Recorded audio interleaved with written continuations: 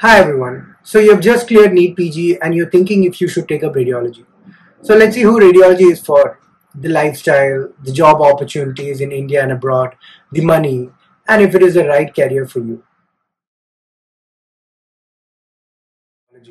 So radiology should be taken up by a person who likes reading. Because again, you have to read the majority of the branches in medicine and in all the super specialty branches also. Like for example, one day a neurologist or a neurosurgeon will tell you, okay, what is the lesion in the brain? What could it be? So you need to have a decent knowledge in both neurology and neurosurgery to find which neurological disease it is or which tumor it is, whether it's an infection or not. One day an orthopedician will send you a lesion in the bone, and seeing the X-ray, CT, MRI, you have to tell whether it is an infection or whether it is a tumor. If it is a tumor, what is the extent? If it is invasive, how invasive it is, whether it is malignant or benign. And you have to pinpoint a diagnosis. Or if you're not able to pinpoint a diagnosis, at least you should tell a close differential diagnosis of 2 or 3 diagnoses. So I feel you have to have a decent knowledge in all the specialities and super specialities of medicine to be a good radiologist. And basically, a person who enjoys problem solving and pattern recognition can enjoy radiology. And you should have a lot of patience because you should go for these subtle details in a CT scan or an MRI to find the actual diagnosis, or you might miss out on many findings. A person who really likes technology will really enjoy radiology because you'll be closely working with a lot of advanced equipments and software in this branch. Another one is, I would say, work-life balance, because radiology is one of the few branches that gives you really good work-life balance. And suppose after doing radiology, you're missing bit of a clinical touch, or you want to do procedures and you don't want to do a hardcore surgical branch, then you can take up interventional radiology as your super specialty after radiology. So I would say during residency, it's going to be very busy. Definitely, that how busy it is, it will depend on the institute and the workload and the number of postgraduates. Because the more caseload there is and the less number of postgraduates, your work is eventually going to be more tough. So you will have routine duties and you will have night duties and holiday duties. So residency is pretty hectic. But let's say whether it's another branch other than radiology, if it's another residency in another branch, as you go from first year to second year to third year, your effective work becomes less and your quality increases. The quality of your work increases, your responsibility increases, and the amount of time you sleep also increases as you go from first year to second year to third year in all branches, and even in radiology. But the problem with radiology is when you come as a first year, you don't know much. You have come to a brand new branch where you have no clue. So you're not very useful in the department. So I would say by the end of first year, you will learn basics of USG, CT and MRI. So it is in second year where you learn maximum. And it is in third year where you become the most productive person in the department. So in the department, everybody needs you to report. Whether it's a consultant or a professor, they want you to draft for them, report for them, and even sign off for them. So I would say the work actually increases in third year, and third year will be the most hectic part in radiology residency, unlike in many other branches. Why? Because you have to do all the reporting, CT, MRI, USG, fluoro, interventions, everything, and then you have to prepare your thesis, learn for your theory exam and your practical exam. But I would say once you're done with your residency, the work is pretty good. Why? Because you can choose to work in a corporate, or you can choose to work in a diagnostic center, or you can start up your own venture. You can start up your own diagnostic center. So in these cases, in let's say in corporate, it is usually 9 to 5.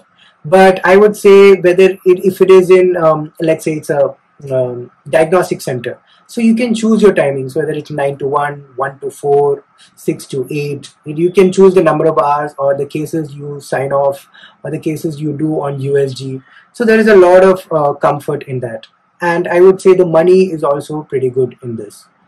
But however, if you take up intervention radiology, I would say it will be pretty hectic. Why? Because you have a lot of routine cases, you have a lot of emergencies. Because you have a stroke in the night, you have to wake up and come for a mechanical thrombectomy, or you have to come for an aneurysm coiling, or there is an emergency bleeder in the abdomen. You have to come and you have to do the embolization of the bleeder.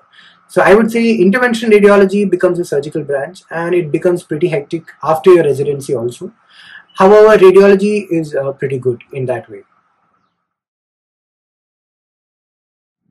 So early in your career, you can earn around 1.5 to 2 lakhs in a corporate hospital, and you can earn around 2 to 2.5 lakhs in a diagnostic center.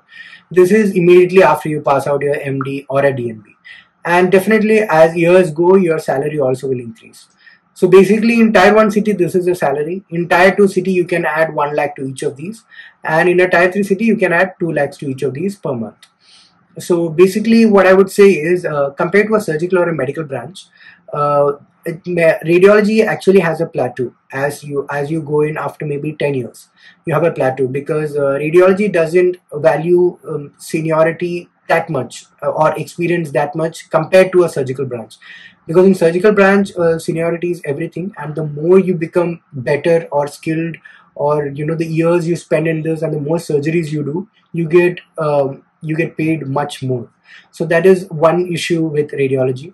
And one of the few ways you can break it would be start your own diagnostic center, your own venture, do start a teleradiology company, or you can take up interventional radiology, because interventional radiology is again a surgical branch, so that has more value for experience and your surgical experience.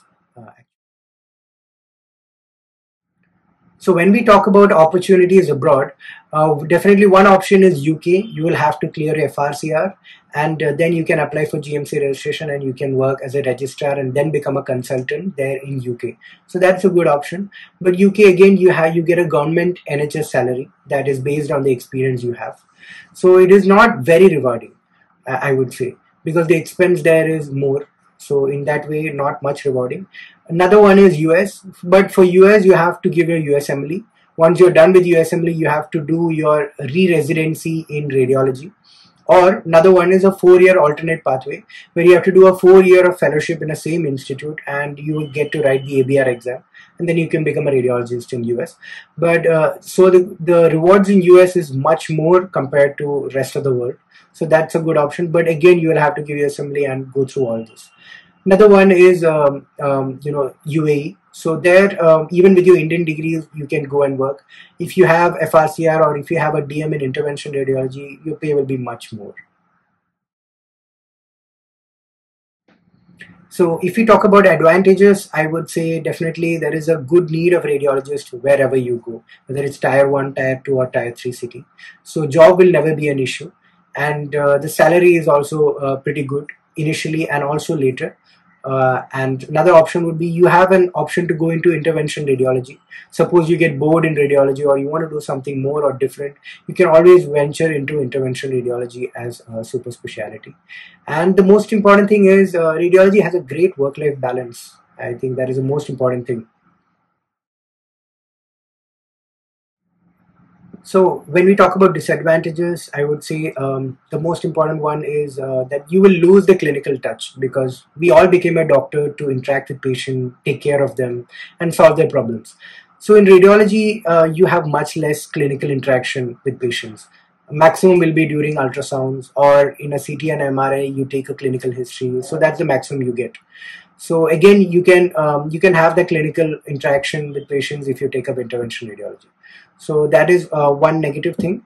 Another one, I would say, the income plateau after 10 years. Then another one is AI.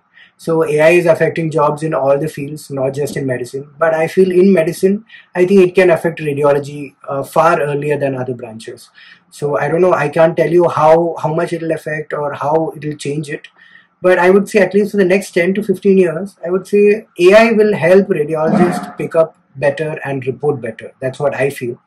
It can never completely replace a radiologist.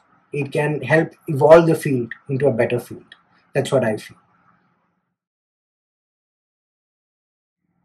Radiology is not just about sitting in a dark room. It's much more than that. You are actually a doctor's doctor, because you really contribute a lot in the hospital, because each and every diagnosis that is made in the hospital that a clinician makes is contributed by radiology to a great extent. And I would say if you like tech, if you like problem solving, a good work-life balance, and good money in long term, I would say radiology is for you.